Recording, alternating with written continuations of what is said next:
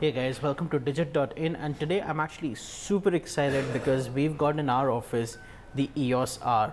This is Canon's first full-frame mirrorless camera. It's got a 30 megapixel sensor, a redesigned mount. There's a bunch of exciting things happening, but before we get into the specs, let's first just go ahead and unbox thing.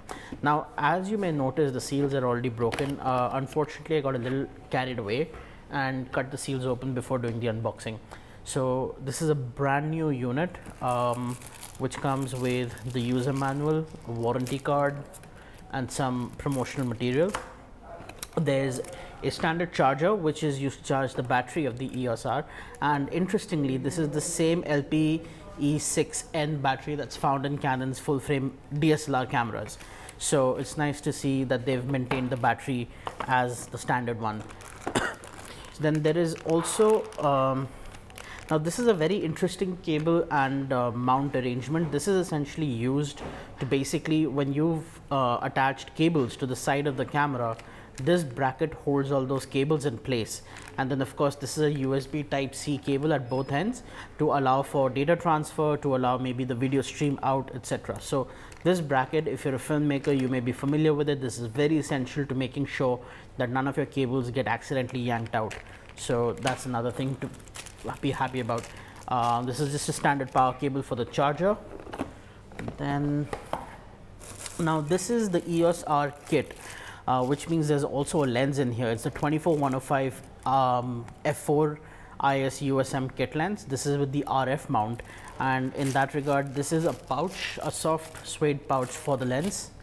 You've got the lens hood right here, a strap for the camera. Now this is very interesting.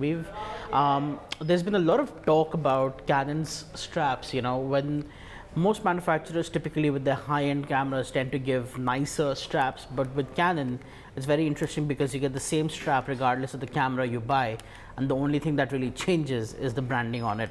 So there's that. And then finally, let's take a look at the two main pieces of this box. Now this is the 24-105 RF mount lens. The 24-105 is a focal length that is much loved. It's one of the most popular lenses by Canon. In fact, it's one of the most popular lenses being sold anywhere on any system. This is a very versatile focal length range. This particular lens is an f4 fixed aperture, and let's just quickly take a look at the mount. The back side, this is the mount of this lens, and this is not the this is not the EF mount, this is the RF mount. So Canon had to redesign the mount completely in order to create a full frame mirrorless camera. Compared to the 24-105 that you guys would have already seen by Canon, for the EF mount, this lens is slightly different. One, it's got an indentation, so this should make differentiating between the focusing ring and the zoom ring much easier. There's also a convenient lock switch, so you don't have lens creep. That's pretty handy, but what you don't get, unfortunately, is a focus distance meter, which you would find on the regular EF mount 24-105. But anyway, enough about the lens. Now let's take a look at the camera itself. I hope there's a lens cap and a body cap included. So this is the EOS R. Practically the size of their entry-level DSLR, the EOS 1300D, and super light. This is about 530 grams in total. This is of course without the battery, without a lens attached, and once those are attached, then the weight goes up depending on what lens you're using. And over here you've got an LCD display. This is the mode dial over here. Is also used to control the shutter speed. There's the dial over here for aperture, and a very cleverly placed record button. Super convenient to just kind of take into video mode instantly. There's a shutter button here. There's also an on-off dial. Typically Canon uses a switch, but this time they've used a different design philosophy, and there is a switch instead, which is actually pretty difficult to move around, which means you will not accidentally be switching the camera off if it's hanging against your shoulder and it just rubs against your leg or something. And then this is a fully articulated display which supports touch. It's a touch screen. and you can basically do a lot of things with it. Follow focus, you can do tap to focus. It's got a touch enabled shutter. So right now there's no battery in this. The battery is also probably going to be dead, but let's give you a few features. Let's talk about what's really awesome about, or what Canon says is really awesome about this camera.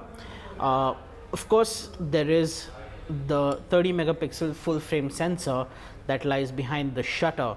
Now this is really nice. This is something you won't see in most mirrorless cameras. The shutter covers up the sensor, and what that means is that if you're changing lenses, if you're doing something that I'm doing right now, which is making a video, dust is not going to get in. So actually dust still might get in, but it won't be as bad as a non-protected sensor. So it's a 30 megapixel full frame sensor, not 24, and it's got the sensor itself also has phase detect pixels, which cover 88% of the sensor horizontally and 100% of the sensor vertically, meaning that the focusing system on the EOS R should be downright impressive. We've actually done a quick hands-on and first look of this camera when it launched, so you can refer to the photos. Actually, we don't have any photos from there, but there is a lot of experiential stuff. So the grip is pretty nice. Like I said, the touchscreen. Looking forward to seeing what the output is from this camera in terms of both the images, video, and of course also judging the AF quality of the EOS R. So thank you guys for watching this video, and we're gonna have camera samples coming up very soon. Thank you guys for watching.